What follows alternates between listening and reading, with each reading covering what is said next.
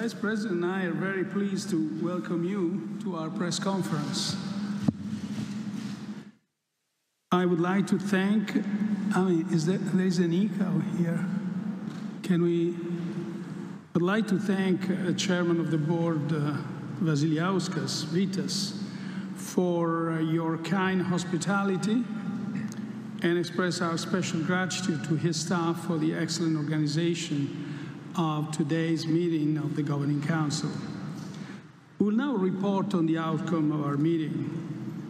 Based on our regular economic and monetary analysis, we have conducted a thorough assessment of the economic and inflation outlook, also taking into account the latest staff macroeconomic projections for the euro area. As a result, the Governing Council took the following decisions in the pursuit of its price stability objective. First, we decided to keep the key ECB interest rates unchanged. We now expect them to remain at their present levels at least through the first half of 2020.